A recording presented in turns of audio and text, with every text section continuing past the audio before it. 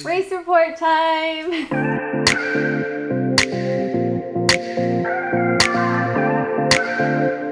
This is my race report for Ironman Wisconsin 2019. It's actually my first Ironman, and I learned a lot leading up to it. But basically, for an Ironman, you know, they had us gear check, mandatory gear check the day before. So we actually turned in all of our run gear, our bike gear, and our actual bike the day before, which was mandatory. So it made things a lot easier on race morning, because all we needed to worry about on race morning was our nutrition for the morning, as well as what we were going to wear for the swim, wetsuit or whatnot. Race morning, all we needed to do was turn in our special needs bags, which was about a couple of blocks away from the actual Ironman village and where everything happens. So you want to make sure you leave enough time for that, because it is a couple of blocks of a walk. So that's where you turn in your run special needs and your bike special needs. And then you also have access to your run gear and bike gear the morning of race day. So if you have to mix your nutrition or add water, you know, you do have the opportunity to do that. You have about an hour and a half for transition to be open.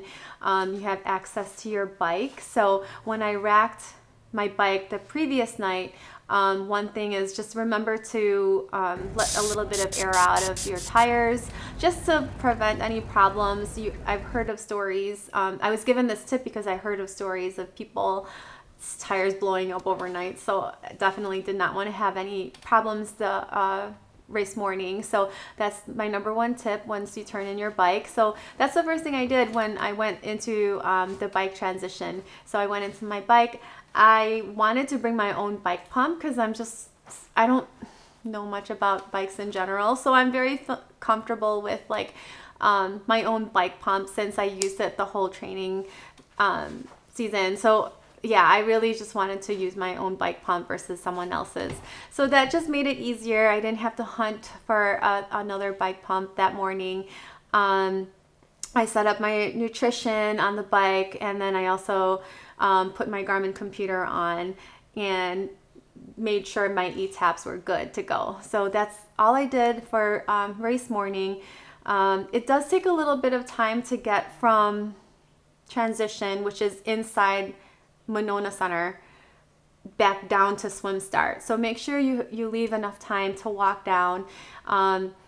I walked down the helix just so I could experience what the helix felt like, and also that's also where my family was spectating from, so it was kind of nice to see them right before I started my swim, calm my nerves a little bit. And so we walked down the helix off to the swim start. So Ironman Wisconsin, and I think a lot of other Ironman, is all self-seated.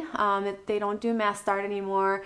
I love that. As a weak swimmer, I actually really like it a lot because I get to seed myself based on my pace. So they had pace little signs, increments of 10 minutes of when you expect to finish. So I seated myself for an hour and 40 to an hour and 50. And there was only actually one more group after us, 150 to 2 hour group. So we were like one of the last ones to go into the water that day. So it was kind of nice because, like I said, you swim with people who pace the same as you, and it just made it so much more easier in terms of, like, you know, making sure that you don't get hit. Unfortunately, I did still get hit. Once I got in, I got hit and I got kicked, and but that's okay. That's totally expected, especially in the beginning of a triathlon. No one intends to hit you. It's just by accident, or you hope it's by accident, and you just kind of have to figure out your space and find your space, and then just go for it after that. So yeah, the swim for 2019 was apparently really tough. Like, it was one of the toughest swims of my life. It was very choppy, and we had high winds, and I was just all over the place, and it was very difficult to sight. I'm just honestly so glad that I finished, because it felt like every time I would pass a buoy, there was always someone hanging onto it or someone hanging onto a kayak. It was really, really scary. And as a weak swimmer myself, it was just like, one of those things that I just had to keep swimming and not stop, because I have vertigo as well. So my goal was to just keep going and to just finish. So I'm very thankful that I was able to pass that swim for Ironman Wisconsin. Was very emotional coming out of that water too. Like, I just didn't know if I made cutoff, and it just felt super long. And then Ironman Wisconsin is also a big rectangle. I studied the map prior to the race, and just make sure to familiarize yourself with distances on the rectangle, because it really helps mentally in terms of like, okay, how long you expect to finish like each quadrant of the rectangle, just so you know what you're up against too. But yeah, like once I finished, it was very emotional, like I said, and I was just so happy that I was out. I was so emotional that I couldn't believe that I got that far, that like I completely forgot what to do next. And next thing you know, there's a wetsuit stripper. If you've never experienced a wetsuit stripper before, it's basically like a bunch of volunteers that will help you out of your wetsuit. So once I saw her, I was like, oh my gosh, like I forgot I was supposed to like unzip and all of that. So she actually helped me take off my whole wetsuit, which is, if you've never experienced taking off a wetsuit before, it actually takes a lot of energy to take off. So having wetsuit strippers at Ironman Wisconsin was a huge help. Basically, she unzipped my bag, took off my top, and then as soon as it got past like my waistline, she had me sit on the ground, and they literally just yanked off the whole wetsuit off of my feet. So it was like super fast, and like I said, zero to like no energy coming from me. So it was very, very, very helpful. So once we got the wetsuit off, I actually left my slippers right at the edge, right where the wetsuit strippers were, a little past them, because I knew that I had to run up the helix. So that was a last minute decision on my part. I actually saw a couple of other people leaving their slippers there. There wasn't that many slippers left behind, but when I did see it, I was like, oh, I'm going to do the same thing. So I'm so thankful that I did see another triathlete do that, because it saved my feet going up, because yeah, like it's just so much more comfortable running up that helix. So if anything, that's my number one tip, like wear your slippers up until that point, leave it there, no one's gonna touch it, and upon swim exit, just quickly grab it before you run up the helix. I wanted to attack my race like one leg at a time. Like someone told me to just kind of focus on what was happening currently versus thinking about the whole 140 miles that I needed to do. So, once I finished a swim, it was like a big check mark off of my list, and I was like, okay, onward, let's go, let's get to the bike. So, running up that helix, it was actually not as bad as I thought it would be. Like, I was really intimidated by that helix going into the race. Like, it just looked steep, and it just looked like daunting, like just getting up there. So for Ironman Wisconsin, you have to, swim exit. Once you swim exit, it's the helix, which is the parking garage helix, they call it. You have to go up 3 flights to get to transition, and that whole thing is just so full of energy, so lined with spectators. So really enjoy that part. Like I knew my family was in the 3rd floor, because that's where I said goodbye to them before I started swimming. So I was really looking forward to like seeing them up there and just like soak in that energy. Like it was just so unbelievably like it was just so, like, you just feed off of that energy. And seeing my family at the top, like I was just so excited to see them. At the same time, very emotional, because I was like telling them about my swim in 3 seconds, basically the 3 seconds that I had with them. So it was really, really nice to see them. And then, you know, once you get up top of the helix, you go straight. There's a bunch of volunteers that'll guide you, and you basically go inside the building and get into transition 1, which is transitioning from swim to bike. For me, race day, it was overcast. It's a little bit chilly considering, you know, it's still kind of summerish. Like, I didn't expect it to be that cold on race day. So it's a good thing, but for me, I decided to do a wardrobe change from swim to bike, simply because I knew, if, you know, from past triathlons and half irons, like once you get out of the swim and into bike, you're wet from swimming. So I wanted to be as comfortable as possible going into my 112 miles. So I actually did a complete wardrobe change out of my tri-suit. So new pair of bottoms, new pair of top. Like, it's just so refreshing, to tell you honestly. And going into that bike, which is my favorite discipline, my favorite leg, I was very excited to start. I was a little bit cautious in the beginning because there was a lot of turns coming out of transition, and I had to ride down that helix now, which again was very intimidating going into the race. Like, it wasn't as bad as I thought it was going to be. You know, just make sure your bike is in the gear that you want to be in going down that. And I actually had to, you know, just be cautious and make sure I make it in one piece going down that helix. But once I started the route, like, you know, there's a lot of turns in the beginning because you're navigating out of Madison. So just be careful with that part. And I also noticed that the first 10 miles of like the stick, which is what they call it, the long part of the route, it's very, very bumpy. Like, the roads were just terrible. I saw bottles everywhere, and I was like, my gosh, like, so many people lost their nutrition, and like, I was like, I hope that doesn't happen to me. So next thing you know, I actually was one of the unfortunate ones. My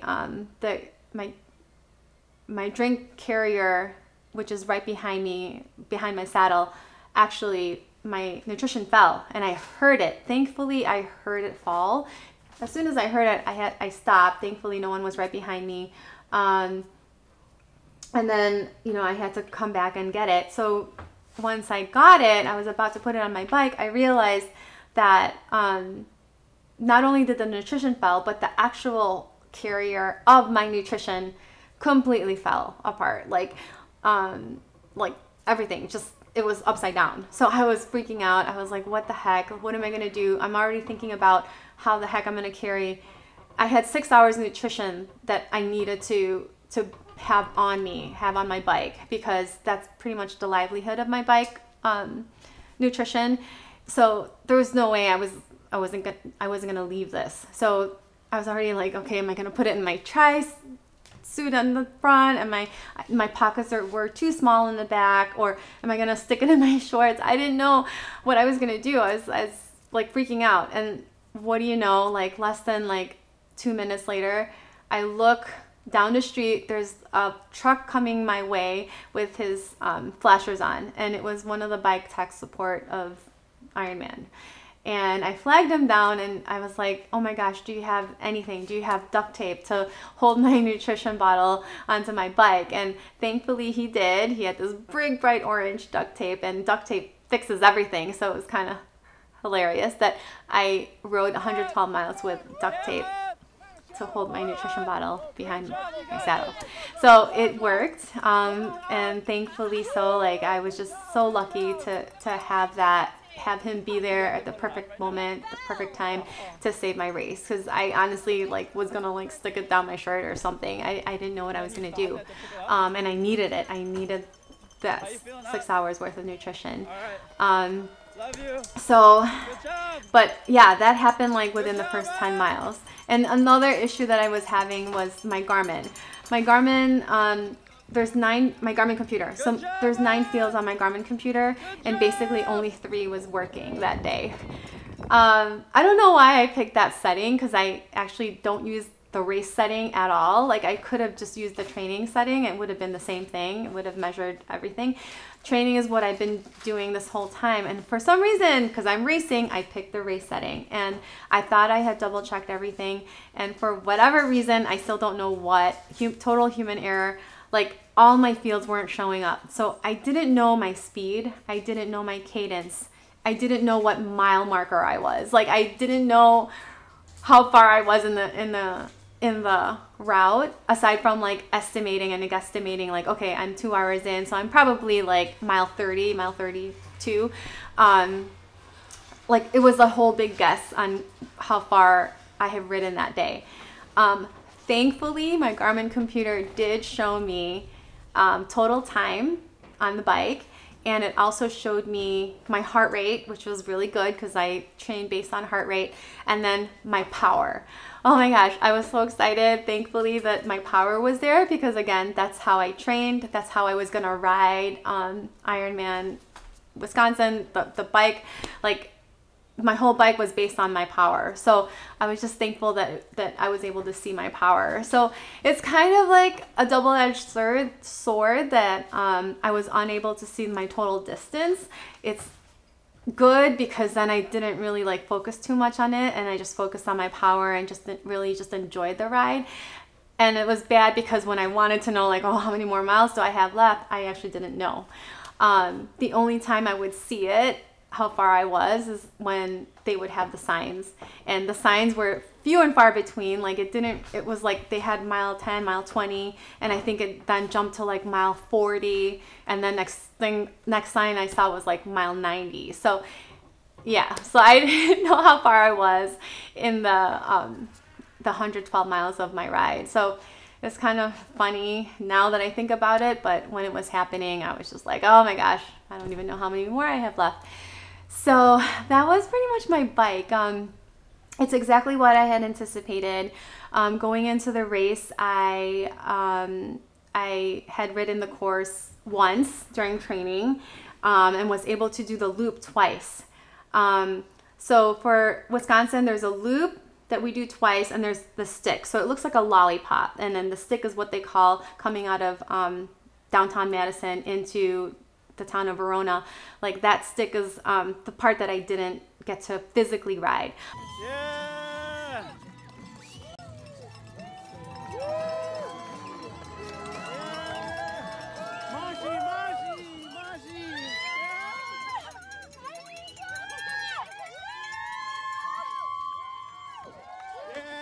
Facebook! I feel good. Thank God it stopped raining. Thank you for the cheers. Go, go, go, go. I love my family. And that swim was hell. See you guys later. But the day before the race, my husband and I actually had a chance to ride the whole course. Like he drove the course, and then I said, okay, let's ride the loop too. So we actually took some time out of our day to actually experience it in the car. Obviously, it's a lot different driving through it versus riding through it. So I had to really visualize like what it would feel like. That stick was actually hillier than I expected. A lot of people told me that there's a really long steady climb to save my legs at the end. So, you know, driving through it the day before really helped, and, you know, strategizing on race day, making sure I have enough legs at the end, like it really helped a lot.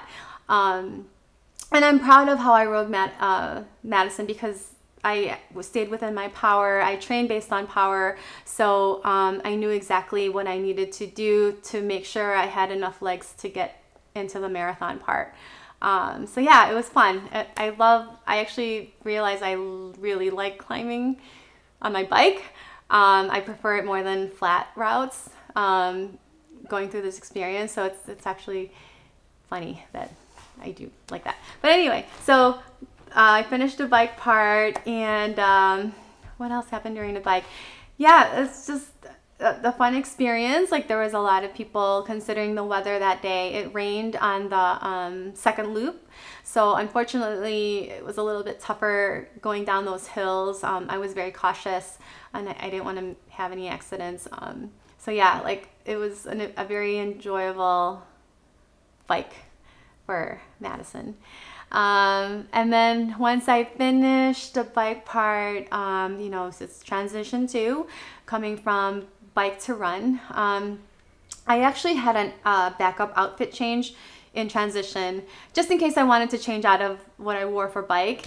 And it was really just so comfortable. I didn't have any problems with it on the bike. And, you know, going into the run, I was like, yeah, let's just continue to wear it. Because like I said, it was very comfortable, but just know that you do have the option to change from bike to run if you want to. Oh, no, actually I didn't change my top, I changed my bottom. Again, there's just something about fresh clothes, like going into the run. So that really helped. The top, it didn't really bother me. And then what else happened in transition? Oh, one thing that I did for my transition helper. So like once you get into transition, you actually have like a volunteer that will help you with everything that you need. So like I'm so thankful for them. My first helper in T1 was Shauna. Shout out to Shauna. And then my second helper during T2 was Jen. So I actually learned a little nice like trick from a friend who he has given them gift cards. So I actually got them gift cards as well. So Starbucks gift cards. And they were so thankful, and when I gave it to them, and they were so pleasantly surprised that I had that for them. So I just gave them a little note, like pre-written, and it was already set up, and I gave that to them right after they helped me, and they were just so thankful, and they gave me a hug. And Shauna actually reached out after the race and said, oh my gosh, I tracked you the whole day, and congratulations on your first Ironman. So it was kind of nice to have that connection with like a random person that was like totally helping you, you know, on race day. So yeah, and then once I started the run, you know, leading up to race day, like when I would think about the marathon part of the Ironman, like I was just like really hoping that it would be autopilot. Coming from a running background, I just wanted to just like, you know, whatever happens, happens at that point. As long as I stay within myself, as long as I keep my heart rate down, I think it'll be, you know, it'll be a good end part of the race. So leading up to that, like getting off the bike and starting that run, like the bricks really helped me. Like I bricked it. So brick is when you go immediately from bike to run during training. So I did as much of that as possible so that like the jello leg feeling of when you initially start running after biking isn't there. So it actually helped me tremendously, like doing a lot of bricks. That's one thing I learned from my initial half iron steelhead race. Like I felt like I didn't do enough bricks for that race, and I felt it. And you know, going into the run part for Madison, I was like, oh wow, this is actually really great. Like I felt so good off the run, and I was so happy to see my family again along the routes. And it was a very comfortable weather, and like yeah, it was like a good time. Until the second half part. So after I did 13 to, no, actually I got up to mile 15, and my hip problem, which I was having, you know, the last 10 weeks of training, started coming up again. So I unfortunately did expect my hip issue to sprout up sometime during the marathon part. And I was actually really thankful that it didn't come up until mile 15. So I was thankful that I got that far without any pain. So, you know, like once I started feeling it, it was just like really just pain management at that point. I knew I needed to walk run at that point and just like really baby it so that it doesn't become super painful that I can't finish. So yeah, like, you know, at that point I just wanted to just enjoy it. I tried to run as much as possible without having to walk. But yeah, like my pace unfortunately started slowing down. It got really dark, physically and mentally for that last half of the marathon. But I knew I needed to like just continue on, you know, just focus on my nutrition. So, oh, the one thing I didn't mention earlier. So I've been doing low carb, high fat, not necessarily ketogenic for this race, but I was pretty well fat adapted for this race. And I didn't want to introduce any sugars. I fueled with Ucan, which is a slow burning carbohydrate. So it's a super starch. And so it doesn't spike your insulin or anything. And actually, that's basically my nutrition for the whole race. And it's done amazing during training, and it did amazing on race day. So, but anyway, so I was low carb, high fat the whole time. And leading up to the race, I knew I wanted to introduce sugar at one point, just to kind of like have like a boost of energy and whatnot. So after mile 15, I started introducing cola at the stops, and I also started introducing M&Ms. So I had mini M&Ms in my Run Special Needs bag. So I was so excited for those M&Ms, like I knew they were there, that I completely forgot to get my headlamp from the special needs bags. That was more important than the light. But you know, I regret not having that light later, because there are some few spots of the run route that was pretty dark. So I highly recommend getting some kind of headlamp and whatnot if you expect to finish that late like me.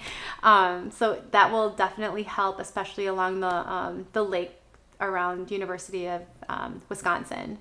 But yeah, like I started introducing mini M&Ms, and I started introducing cola. Oh, and the chicken broth. Holy smokes, that chicken broth was so good. It was like amazing. It felt like it was just so refreshing to drink at that point, because it was nice and warm. And I actually didn't think it was going to be that warm. Like I thought it was going to be cold soup, but I was still going to drink it anyway. It was so surprising to drink that, and it helped so much because on the last half of the run, it started raining. It actually rained a lot harder on the run than the bike.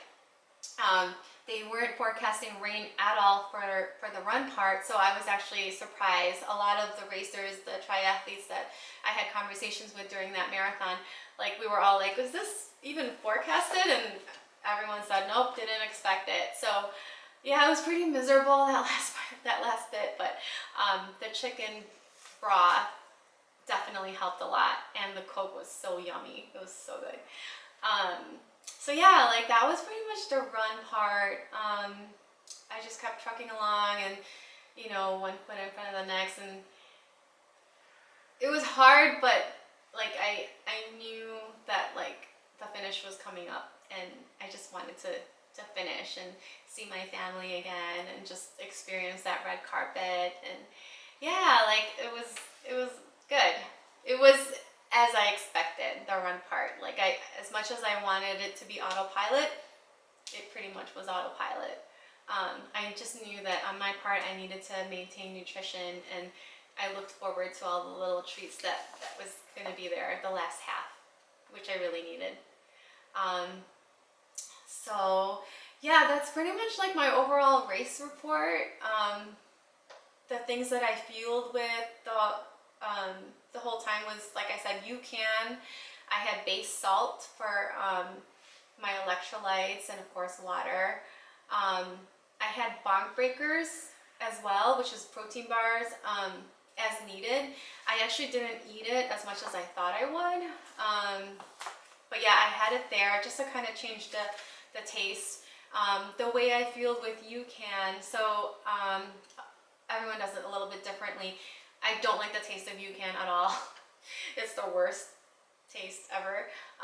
But so the way I feel with it, I just wanted to get it over with as fast as possible. So I actually do a concentrate of it, 3 scoops. So 3 scoops is the maximum you could do, and the 3 scoops will last me 3 hours. So for most people, 1 hour, 1 scoop, and 3 scoops per concentrate is the most you can do. I think that's what it said, but that's what I've been training with. So that's exactly what I did. So I started my swim nutrition at 6:45 a.m. I took 3 scoops of Ucan along with 2 capsules of salt sticks and water. So that was my swim. So that was around 7 o'clock. So I knew 3 hours from there, around 10 a.m. was going to be my next dose of Ucan. So that was going to be on my bike. I estimated the distances when I wrote it down based on my speed and my average speed that I do. So I knew exactly when to take my 10 a.m. Ucan dose, call it dose, 10 a.m. and then my next dose would have been at 1 p.m., which would have brought me to the special needs bike bag. So it actually really worked out really well, my nutrition, because I didn't bonk. I felt so good the whole day. Like, the only time I had real issues was I had a little bit of stomach ache going into bike, but I think it's because I swallowed a lot of lake water swimming. Like I said, that was a really tough swim.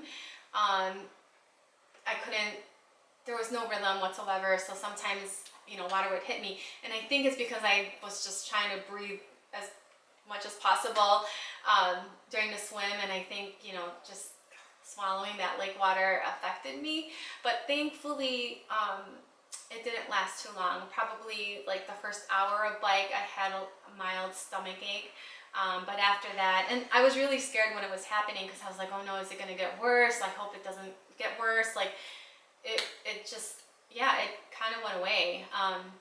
So I continued on with my Ucan nutrition, and thankfully that, as compared to training, like, I didn't have any issues with it. I just made sure, like, I kept, you know, I was diligent about my base salt, and I did the licks for my electrolytes, and then of course the water. And yeah, like, my nutrition was basically around the clocks from 7 a.m., 10 a.m., 1 p.m., 4 p.m., and 7 p.m. So I actually had five doses of Ucan up until 7 p.m. Wait, does that make sense? No, 4, sorry, 4, because the fourth one brought me to 7 o'clock at night. And then once I knew, like, Ucan, I can only take so much of it. I knew at that point, like, I wanted to kind of change it up. So, like, I expected it to last me until 7, which it did. So thankful that it brought me all the way there. And then once 7 o'clock hit, that was when I started introducing sugar and all of the treats that I looked forward to, like the M&Ms and the chicken broth. It was just so nice to, like, have those treats at the end of the run. But yeah, hope you enjoy my race report. Let me know if you have any questions. I would love to share. I've learned so much from other people's race reports, so I want to pay it forward. And thanks to all who have helped me, you know, going into Wisconsin, all the little tips and tricks and little, you know, race plans that you've shared with me. I really appreciate it, because I really incorporated a lot of it into my own race. So